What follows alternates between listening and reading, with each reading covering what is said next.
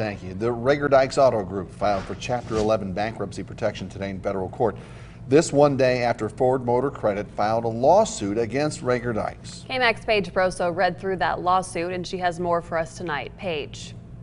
Yeah, this lawsuit alleges the Reagor Dykes company defaulted on more than $40 million worth of vehicles. After that, several of the dealerships under the Reagor Dykes name filed for Chapter 11 bankruptcy.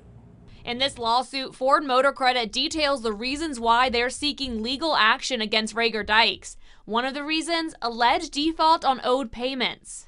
In the more than 300-page lawsuit, it says Reagor Dykes owes more than $116 million in total.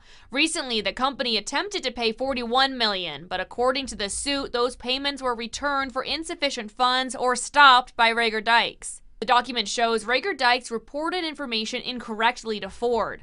Ford believes the dealerships would sell a vehicle, but not report it to them until about 6 weeks later, delaying payments. In the Chapter 11 bankruptcy file, it said assets for Reagor Dykes were more than $10 million and less than $50 million. Chapter 11 bankruptcy allows an organization to reorganize or restructure debt.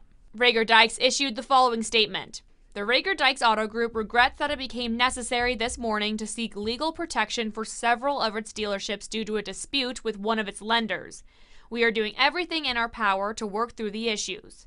We are eternally grateful for our loyal employees, customers, and friends in Lubbock and the West Texas community. Just last month, the Reagor Dykes dealerships in Lamesa and Plainview received the President's Award from the Ford Motor Company.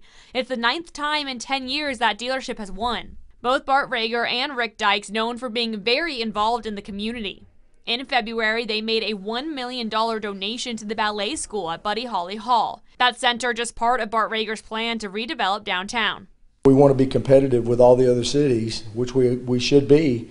We have to have that, to offer. And we've come a long way, but we've still got a long ways to go, and it's going to be awesome.